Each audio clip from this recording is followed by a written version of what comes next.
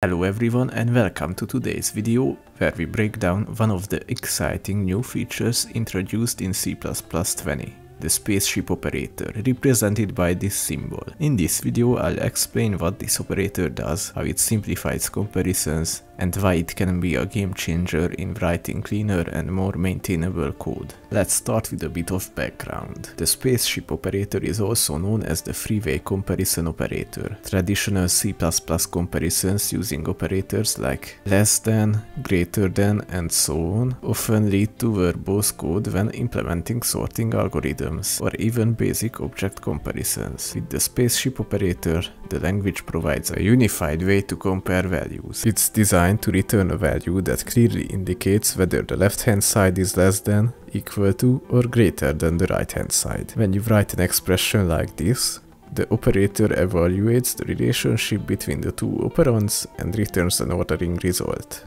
This result is typically one of several types of ordering categories provided by the standard library, such as std strong ordering, std weak ordering, or std partial ordering. Each category informs the user of the precise nature of the comparison. For instance, if the operands are completely ordered with no ambiguity, std strong ordering is returned. Let's think step by step about how this works. Imagine you have two integers. In this case, since 5 is less than 10, the spaceship operator returns a value that indicates the relationship. This single operator replaces several lines of code that you might have otherwise written, like checking for equality first and then comparing which is greater or less. This reduction in verbosity not only makes your code cleaner, but also minimizes the potential for errors. Moreover, the spaceship operator enables the compiler to automatically generate default comparison operators for your user-defined types. By simply marking your class with the appropriate defaulting, you allow the compiler to deduce the proper behavior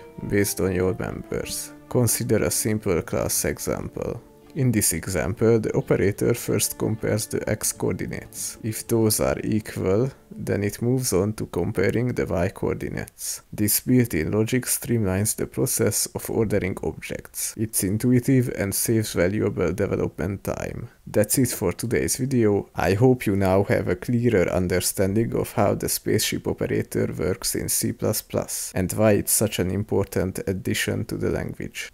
Catch you on the flippity flip!